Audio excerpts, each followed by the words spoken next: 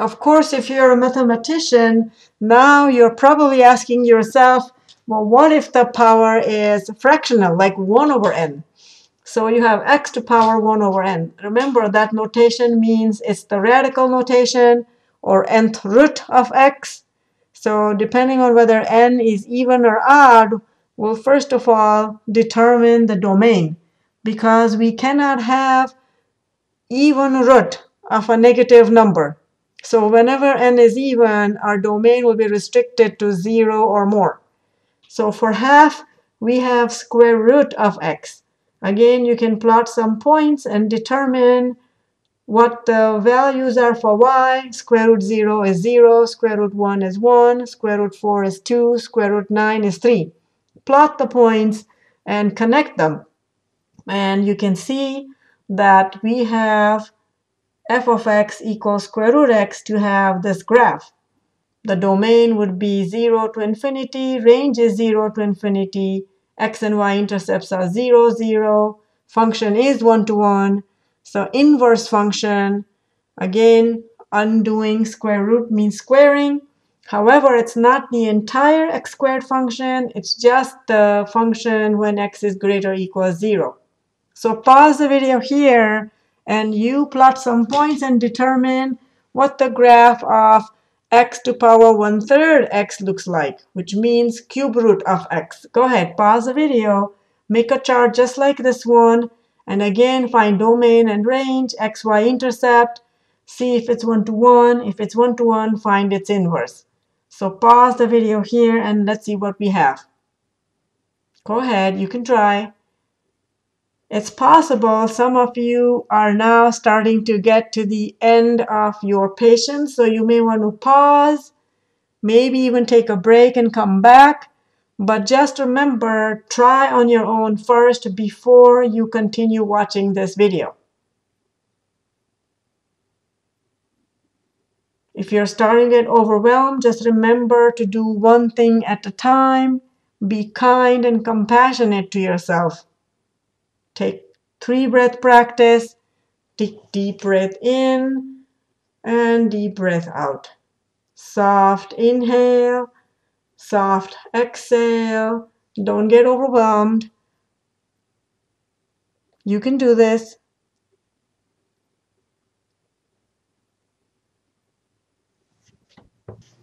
Assuming you've come back, let's take a look. So cube root of -8 is -2. Cube root of -1 is -1. Cube root 0 is 0. Cube root of 1 is 1. Cube root of 8 is 2. If you plot all those points and connect, this is what you see. You can see that the domain then is -infinity to infinity, range is -infinity to infinity, and x and y intercepts are 0, 0. You have this function is the inverse function of x cubed, because you're just simply interchanging x and y. So domain for the inverse function and range for inverse function is -infinity to infinity. So how can we summarize all of the x to power 1 over n graphs then? How about you pause and create a summary for us? Go ahead, you can do this. So you can plot a few graphs and see what the relationship is between them. Here's your even roots, here's your odd roots.